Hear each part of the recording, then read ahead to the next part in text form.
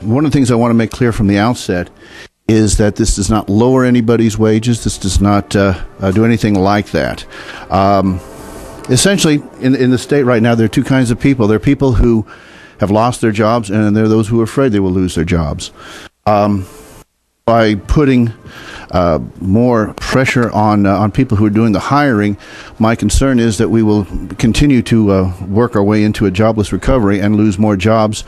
And what's going to happen as a result is the people who are still having jobs are going to be asked, a workforce of 10 is going to be asked to do the work of 15, and it's going to create more stress and more pressure, and it's not going to really do as much good as we could do as far as economic development and expansion. The legislation that we are trying to alter with this bill has an automatic accelerator in it.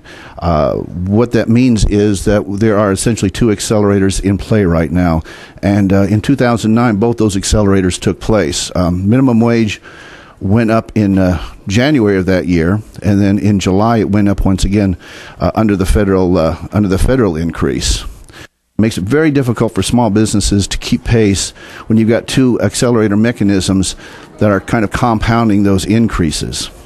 One of the things that is also in there, which we would be removing, would be the decreasing mechanism. And in fact, minimum wage has gone down. In 2010, it actually did decrease. So it really makes it a lot more of a moving target.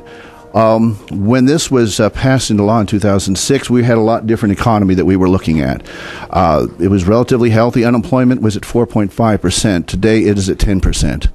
At the time that this was put into place, as I'd said, the minimum wage was $5.15, and it hadn't had an increase in something like 10 years. There was, I think, a legitimate pent-up demand that minimum wage should be increased. I think that 41% over those few short years is pretty substantial, and I think the increases beyond that could actually be detrimental. Mr. Chairman, members of the committee, Richard Moore on behalf of the Missouri Chamber of Commerce and Industry. I spoke to you whenever Senator Crowell's bill was up in more detail, but if you have any questions, I'd be happy to answer them. Otherwise, we just go on record in support.